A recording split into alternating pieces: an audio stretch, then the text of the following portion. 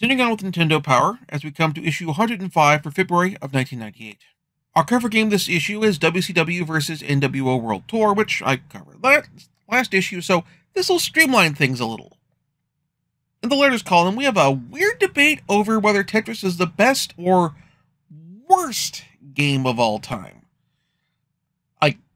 We have several letter writers candidly, aggressively arguing for the thought that Tetris is the worst game ever made, worse than Shaq Fu, which is a take. In any case, thankfully, the majority of the letter writers are on the side of Tetris and are not, in fact, truly have people with horrible taste. We have people with good taste. They acknowledge Tetris as for what it is. We also have a bunch of letters dunking on GoldenEye and complaining about the low score that Mischief Makers got. Okay. In the power charts, we have a bunch of new titles appearing on the list. We have WCW vs. NWO World Tour appearing on the N64, along with Mortal Kombat Mythologies Sub-Zero, again showing no accounting for taste. On the Super Nintendo side, we have Kirby's Dream Land 3, along with WWF WrestleMania the Arcade and WWF Raw. For WCW vs. NWO World Tour, we have expanded coverage of the game with a partial move list. It's not complete. For example, Eddie Guerrero is not in here, who was the person who I did my capture with last time. And again, I previously covered this game already, so let's move on to the next game. Next up is Nagano Winter Olympics 98, the first Olympic game for the N64, and the first Olympics with snowboarding. And we have notes on all the events. Nagano Winter Olympics has the core problem that most Olympics licensed games have. They are great when playing against other people, not so much against yourself, computer, and this is not helped by the game requiring a rather significant amount of save space in the memory module. Again, as of this recording, nobody's invented a N64 memory module that will take a micro SD card to handle all of this nonsense with game save file size. And then, what is probably for a first so far, we have a separate Olympics hockey game for this year's games, but it's also a reskinned Wayne Gretsky's 3D Hockey 98. As I previously reviewed the parent game, and Nintendo Power explicitly states that this is a version of the game with no gameplay changes. Not even like a significant overhaul to reflect Olympic hockey rules versus NHL hockey rules or a more arcadey style of play. I will also give this game a miss. We have a proper strategy guide for Yoshi's story on the N64, which I also covered last issue, so I'm just going to say the game gets more in depth on the gameplay mechanics, along with some level maps and level-specific notes and stuff on progression, and I will move on from there. In the Classified Information column, we have a bunch of little cheats for San Francisco Rush, among the usual other variety of games. Goemon is back with Legend of the Mystical Ninja 64, and we have maps of some of the early areas of the game. Legend of the Mystical Ninja 64 is an interesting game to look at, considering that this game is getting covered in Nintendo Power prior to the release of Ocarina of Time. Specifically, the game uses some of the concept of the Zelda or a Metroid style of game, not in the sense of Metroidvania, but in the sense of more Zelda-troid, I guess. Getting new items that unlock new areas of the map, combined with having a tightly controlled series of level environments to introduce these concepts to the player without overwhelming them in the navigation process. Something we're going to see later in Ocarina of Time with the Deku Tree. However, Mystical Ninja 64 takes these concepts and combines them with the 3D platforming framework of Mario 64, but it doesn't handle it quite as well. This is particularly aggravated by the game's camera. It tries to slowly automatically move behind the character to help track their movement, but without providing any control for the level environments, because movement in the game is mapped to the analog stick and C buttons are mapped to item, character, and ability selection, as opposed to how it's done in Mario 64. And there isn't really a good snap to camera behind the player button here either. Now, Mario 64 minimized this problem by using the C buttons for camera and also scaling down Mario's abilities to jump and punch. There is no Fire Flower, there is no raccoon tail or anything like that in Mario 64. It's just the base level stuff. Less abilities, even if you look at it, than in Super Mario Bros. On the NES. Now, in a weird way, had the N64 used a controller layout much similar to the PlayStation without having that sort of third chunk in the middle where the analog stick is, or if Konami had instead decided not to use the analog stick and use the D-pad for movement, this might actually be less of an issue, because then the bumpers could have been used for camera rotation on a horizontal axis. It wouldn't have given us vertical movement, but having that additional camera movement from, again, just on the horizontal, really makes up for a lot in terms of helping the player navigate the environments.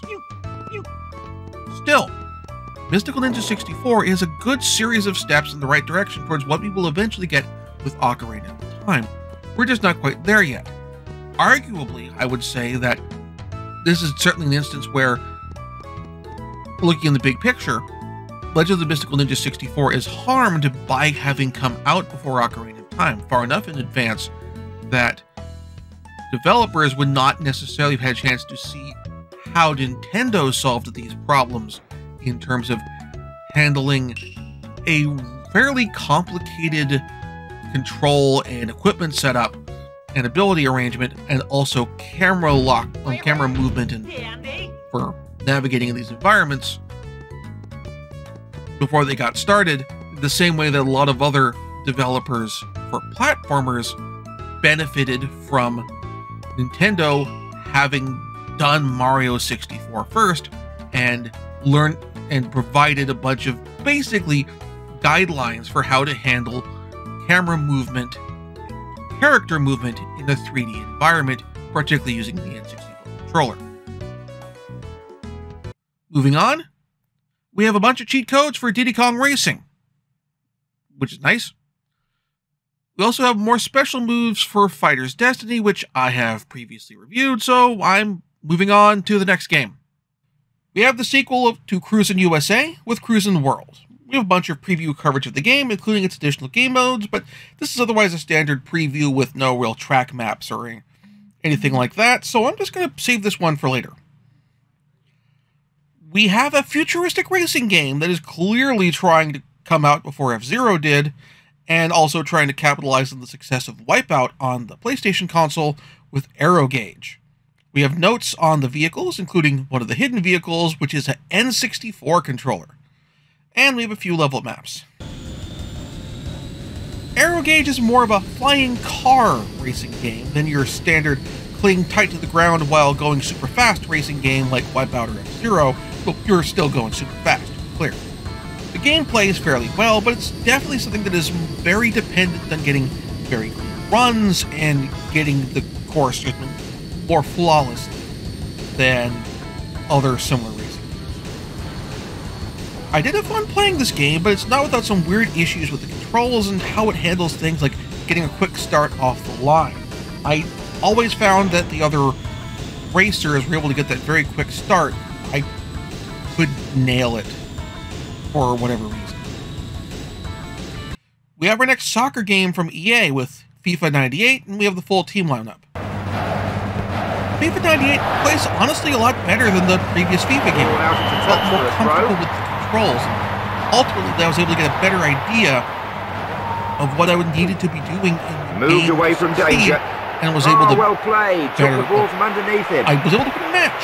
Well played. I felt like how passing is done was communicated better in terms of who the active player is. Tackles and defensive maneuvers felt better. I didn't get too much into like the advanced shot mechanics and that sort of thing, but what we got worked for me. I really appreciated it, and I had a lot of fun playing. Clean sliding tackle. Our first of two Game Boy games this issue is James Bond 007 on the Game Boy.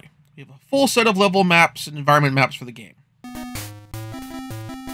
James Bond 007 ostensibly takes cues from Legend of Zelda: Link's Awakening. The character has 2 verbs you can select through your inventory menu, one for A, one for B, either by performing an action or using an item, depending on what you selected, with the player also being able to talk to characters and explore the environment outside of the action elements of the game. The problem is Link's Awakening has tremendously expressive and well-designed sprites that have a lot of character and flair to them, which gives the island a sense of place and helps make the characters and the place you're in more endearing, which in turn gives the conclusion of the game significantly more impact. James Bond 007 just doesn't. For example, the China stage that was meant to serve as the game's opening area basically draws all its character from stereotypes, from conical hats on characters, traditional Chinese roof lines, the tone of the music. When designing the level environments, the developer either didn't have the time or the inclination to go beyond that, to do more involved sprites or that sort of thing. It tries to do some stuff in other areas, like when you go back to London and you're in MI6, you go to Q Branch, they do a couple little bits to evoke elements from various Q sequences in earlier movies, like the sofa bit from, I believe, GoldenEye, and that sort of thing. But it otherwise, like, I don't have the sense of Q being Desmond Llewellyn and his mannerisms outside of some dialogue and his sprite being a slightly different color. No sense of him reprimanding Bond or anything of the sort. It's kind of a bummer because the idea of taking the Link's Awakening range of gameplay and crossing it with James Bond has the potential to be awesome, but you have to be willing to take the time and go, okay, we're not going to go for realism in terms of a realistic human proportion sprite here.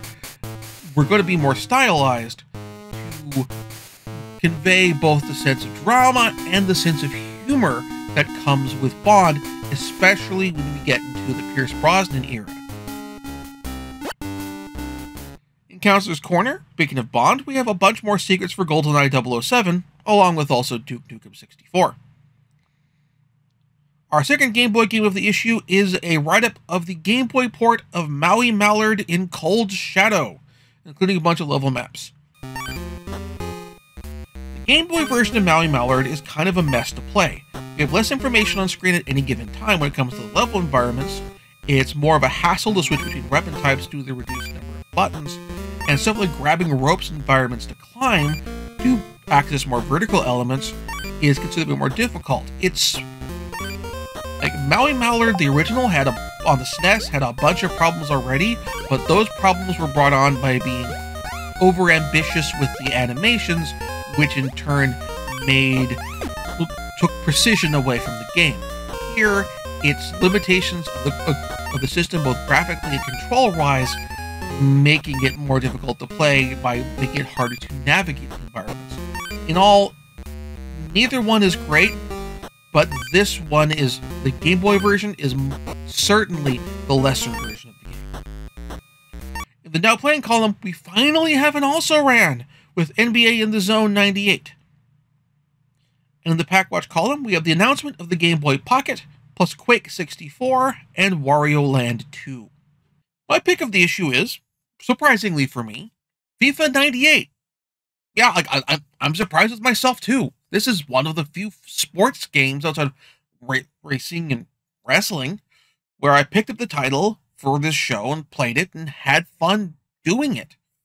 And not just because I wanted the match. It's because I felt I was at a good grasp of the action and understood what I was doing and was able to put that into action in a way that I was able to make headway in the game. I mean, yes, it does in fact tie into me having won, but the point is, feeling like I won because of my own skill, as opposed to the difficulty not being calibrated well or anything like that, or feeling that the game's AI, in terms of the difficulty, was weighted too far against me. Certainly, if I picked a more difficult opponent to play against, I would have gotten raffle stomped, but I picked it. When I do these matches for test play and for game capture and that sort of thing, I pick opponents who are equal to each other, and so I was pleased with how this turned out. And I had fun doing this, and I would certainly look forward to playing the game more in the future in general. So, again, that's my pick for the month. I actually honestly have a decent multiplayer pick this month too, with, well, Olympics, Nagano Winter Olympics '98. This type of track and field style Olympic game thrives not in a single player environment, not in a playing it by yourself, but as a somewhat de facto party game. And this game handles 4-player really well. So if you're not doing a 4-player soccer match, and you want like a few pick up and play smaller bite-sized things, then certainly Nagano Olympics '98 is a pretty good fit for that. Good pass. And straight at the keeper, that one.